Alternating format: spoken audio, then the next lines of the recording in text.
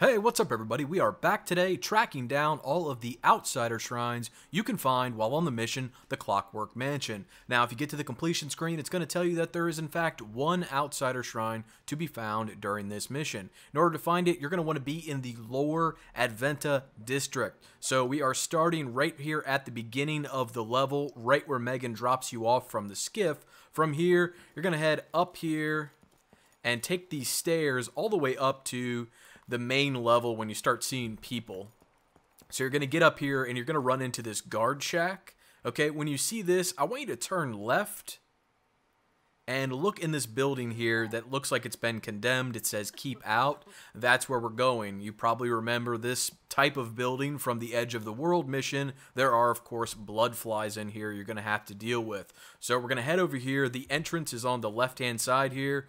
Jump inside, and you want to go all the way up to the 3rd floor. So, well, this is the 1st floor. Dip through here.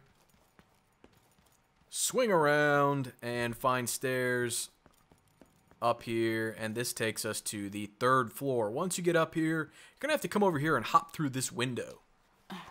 Drop down in here, through the wall, and over here you're going to find your outsider shrine. So that's it for tracking this one down. If you got any questions, please post them in the comment section below. But if you got anything out of the video, I sure would appreciate a like on the video or a sub on the channel. But as always, thanks for watching, guys. Take care.